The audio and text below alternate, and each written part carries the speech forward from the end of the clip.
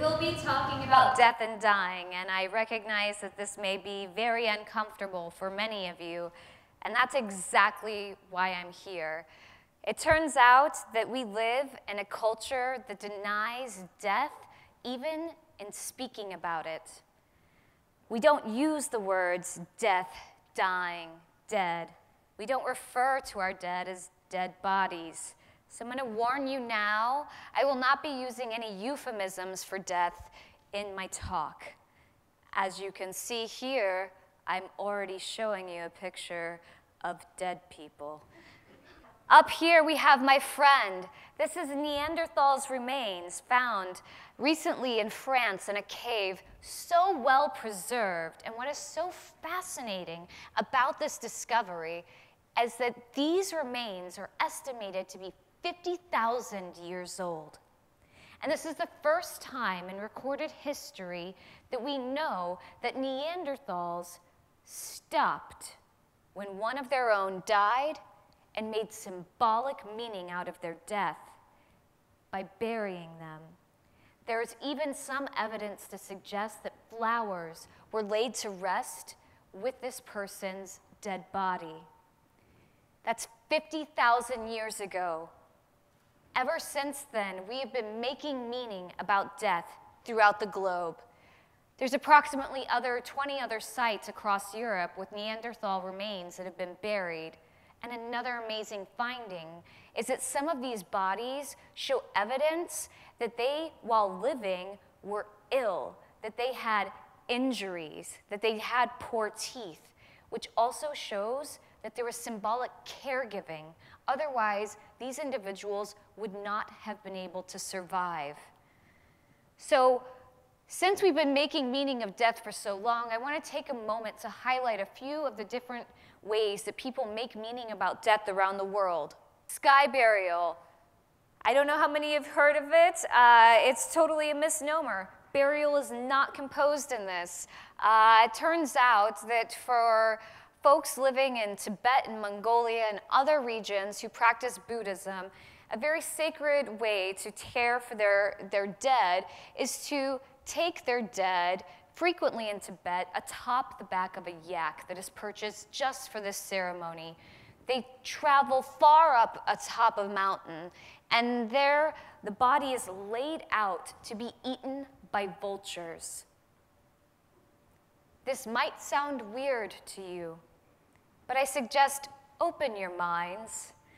What do we do currently in the United States except hermetically seal our dead in multiple containers after pickling them? Okay? Not that strange after all. In India, we see that those who practice Hinduism will cremate their dead in funeral pyres along the Ganges River.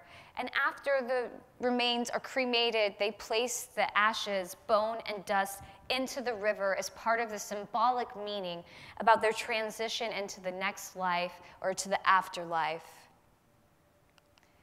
So it comes as no surprise that whenever European settlers came to the Americas, they brought with them their death traditions that came from their Christian roots. And what we see is that they started off with a very, very simple burial, a wooden casket or coffin, and a Christian officiant would follow to a cemetery and perhaps say a few words. But the dead were cared for in their homes by their loved ones before this. And in those ceremonies, it started out as being mostly silent. As time went on, they started to speak a little bit more about the individual's life, what they'd accomplished, who were their loved ones they would be leaving behind, and what would be their legacy. Down the road, we see less of talking about the individual and more of talking about the faith tradition and reciting a few key scriptures from the Christian Bible. Now, everything up until this point's been moving rather smoothly, right? Rather smoothly. And then we, here in the United States, have a major interruption that is the Civil War. In the Civil War, we saw mass human death occurring at such great rates that it created sheer chaos.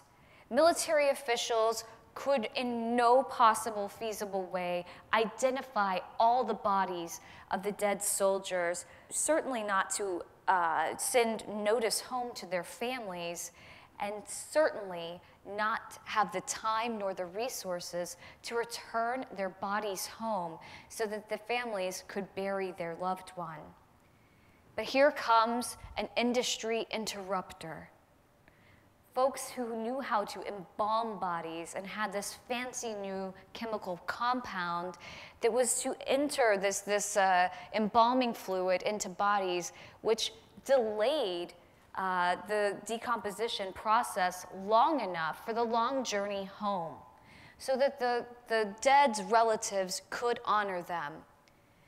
Now, this is an important and crucial turning point in how we do death and dying here in the United States. Because after the Civil War, we were still caring for our dead in our homes. We were still burying them in plain wood boxes. And we were still having very simple services with our Christian clergy. But these embalmers were still around and looking for business. And it turned out that once we embalmed dead bodies, we kind of liked the way they looked. They looked a bit pretty, and in cases where people had been ill, they looked well again. And this began a long process of us slowly handing over more and more of the responsibilities of caring for our dead to professionals, which created the death care industry in this country. And there have been some problems that have come along with that. I feel like if I get to speak on a TED stage, most people might want to thank their parents. I'm going to thank mine and introduce you to them. In the bottom right, that's my parents, Vicki and Michael Pearson. You might wonder why I care so much about death and dying. Well, it's because I've spent the better part of the past 25 years pondering what it is that makes for a good death. And it's because my parents died when I was fairly young.